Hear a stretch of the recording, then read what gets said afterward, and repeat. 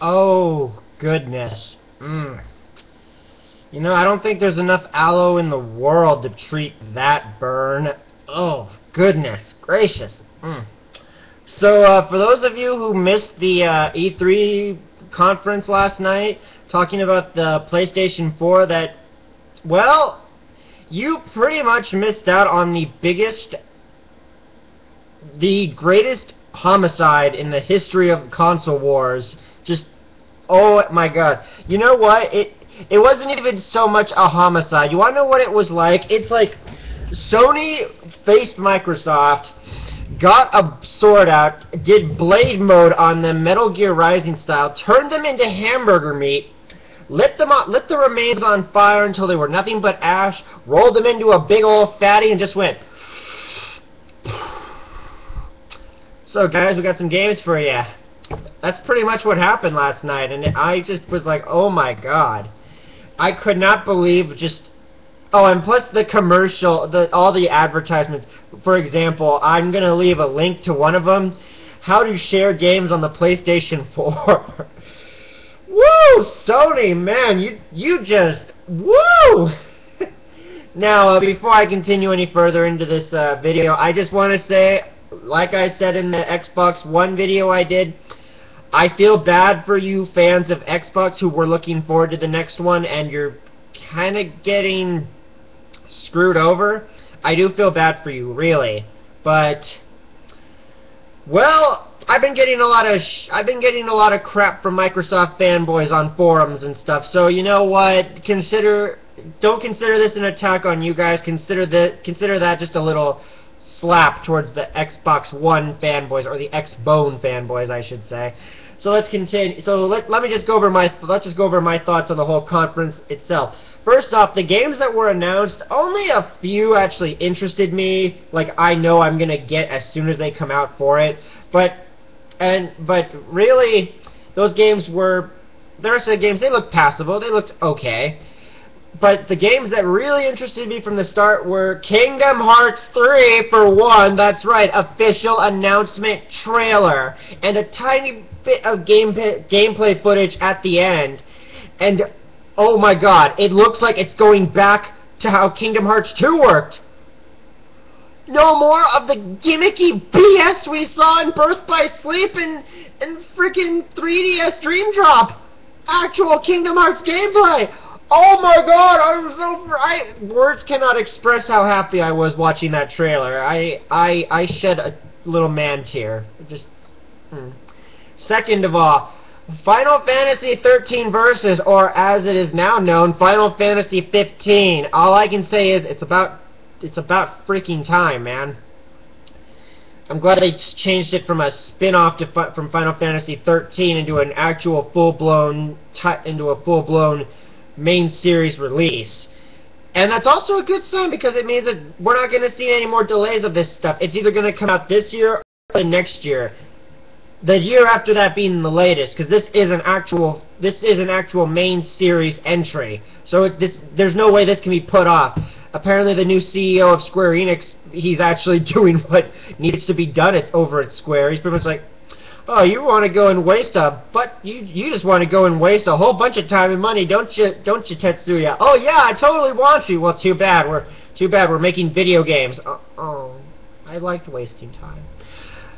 But that little attack out of the way, what else did oh, Watch Dogs. Now, I wasn't really that interested in Watch Dogs when I first heard about it, but after seeing the E3 trailer, I'm actually a little curious by it. It looks, a lot of people have said, oh, it's just Grand Theft Auto. Well, kind of, but at the same time, it looks like a really unique way to play the game. I don't really know about the whole other players being able to help you out every so often, because what if they just manage to screw you over or something while you're playing it with the little touchpad and stuff. But then again, who knows? We'll see. Killzone Shadow Falls, I like to have at least one first-person shooter for my game consoles. So, you know, I just might end up getting Killzone Shadow Falls. What else? The Order looked good, but the problem is there was no gameplay for it. It was just a trailer. Dudes, people at E3, people in Sony, we don't want to see fully rendered cutscenes. We want to see gameplay. The Order actually looks pretty cool. Show us some gameplay. From what I can tell, it's either going to be a first-person, third-person, or some people have suggested it might be an on-rail shooter, which would be cool, mind you. But I would like to see some gameplay of it. What else was there? Oh, they showed a trailer of Mad Max. That was pretty cool. No, that... Oh, Infamous Second Son. How could I forget Infamous Second Son? I've recently just completed playing Infamous 2 again, so I'm pretty excited for Infamous Second Son. Plus, it seems like the character's going to have pyrokinetic powers, which is just a huge thing for me because I love pyrokinesis, so yay! Oh, jeez. And the features of the PlayStation 4, and this pretty much just destroyed Xbox One completely. It doesn't have to be online all the time. It doesn't have DRM. You don't need to hook it up to the internet at least once a day. And your single-player experiences, you are single-player. You don't have to be connected to the internet to play single-player games. Oh my god, it's like something we've always had! Oh, jeez. What? Oh, the discs are actual freaking discs. You can share your games with people. You can sell your game to someone. You can piss on the game if you want to, because it's your property. It's yours. Once you pay that $60 or hopefully $50, because I've heard they're gonna be $50. I don't think it's true, but you know what? If it is, awesome. But once you pay that $60. It is yours! And that just made me clap a little the way they said it, because they're pretty much just showing the middle finger off to Microsoft, and you know what? They deserve that middle finger and then some. What else? Shoot, there was more. I'm trying to think, what else did they show off? Oh, they actually showed off the console at last, and you want to know the thing? It actually looks next-gen. Like, it actually looks like a new video game console. Like, it's got that sleek, that futuristic looking design to it. It actually looks like something I saw in Deus Ex the other day. Foreshadowing? But no, probably not. Probably all coincidence. But still, it looks pretty cool. What else? I'm really tired, as you can probably tell, so I'm trying to... Oh, something that a lot of Xboxowned fanboys were pretty much just... They were scouring over every inch of this reveal, trying to find something to complain about, something to just get upset about, and it's like, oh, well, let's see, there has to be something we can... PlayStation Plus, you need PlayStation Plus to play online! You have to pay money to play multiplayer, yeah! And it's like, okay... You need Xbox Live to play online with the Xbox 360.